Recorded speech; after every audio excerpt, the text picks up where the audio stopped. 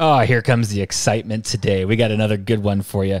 Let's look at the situation. We've got two outs, runners on first and second, and we're going to talk about one of my favorites, the dropped third strike or uncaught third strike. Let's take a look at the rule here to understand why this is in play, okay?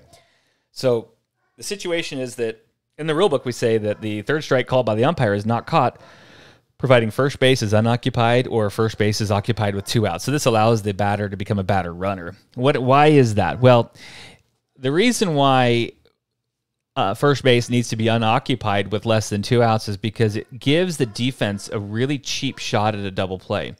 I mean, I can easily just accidentally, quote unquote, drop my third strike, and then the batter has to run to first base, but I can then quickly pick up the ball, throw it to second, throw it to my shortstop at second, who then gets the force out, and then throws the ball quickly over to first, and we got a cheap double play. So that's why the drop third strike is not in play with first base occupied with less than two outs, because it takes away that cheap double play. But when there are two outs, then all bets are off, right? Because there's no possibility of double play. Okay, so that's the rule there. So let's go ahead and roll the tape here and see what excitement ensues. Okay, so we're starting this from the batter with no pitches thrown to him yet, and we're going to start him off with a strike. We'll give him a ball. So we got a 1-1 count. Foul ball for 1-2. And then fantastic pitch.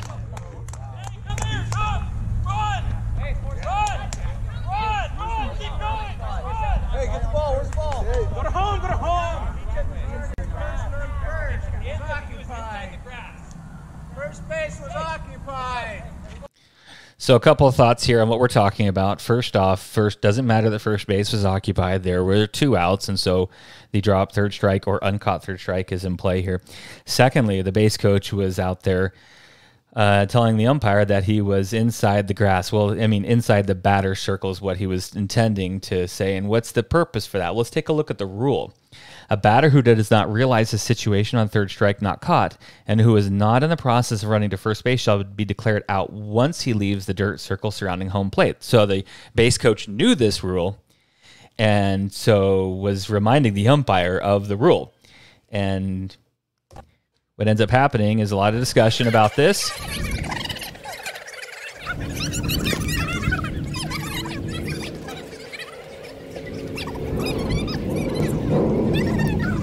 Which is kind of silly it took this long, by the way. But he's awarded first base.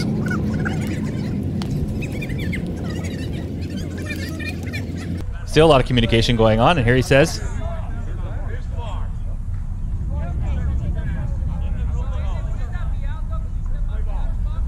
so the umpire was clarifying that he didn't step out of the batter's box, or the batter's circle, and he was not on the grass. So now we got another situation here that arises. And this is going back to the same rule, all right? Let's pull it on up. If the pitch touches the ground and bounces through the strike zone, it is a ball. If such pitch touches the batter, he shall be awarded first base. All right, so that's what we're looking at here. So this is the myth in youth baseball where if the ball hits the dirt and then bounces up and touches the batter, that it's actually not a hit by pitch, it's a dead ball. Well, that's not true. That's a myth. Here we go. Let's get started.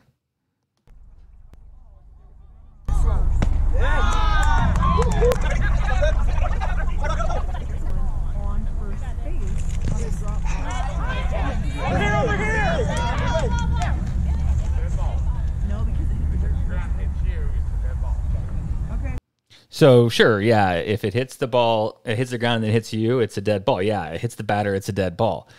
But what the umpire got wrong is that it's actually a hit by pitch and not just simply a ball.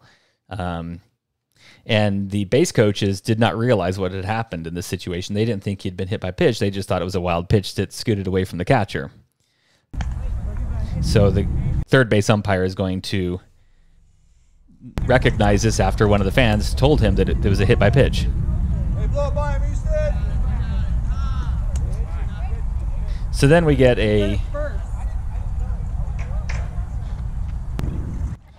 a mound conversation here and clarification. And yep, he's awarded first base. And we got a rich comment coming here from the other coach. Yeah, I love that comment. Yes, coach, we are playing baseball, not cricket. So go read the rules. All right.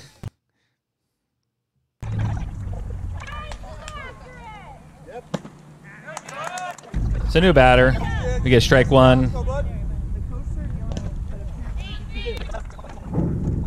And I'm showing this part of the video to help you see that the catcher actually learned from his mistake here. So we get a 1-2 count, swing and a miss, drop third strike, and he stomps on home plate to end the inning. So a lot of excitement there on that, right? Just know the rule on the drop third strike. First off, the home plate, the circle around home plate is, you can be confused there and still be inside there and still run to first base and be safe, okay? And then obviously the ball that hits the ground and hits the batter is a hit by pitch, unless he was swinging at it, and then that's a strike. All right, like and subscribe. Hope you enjoyed this video. More of them are yet to come.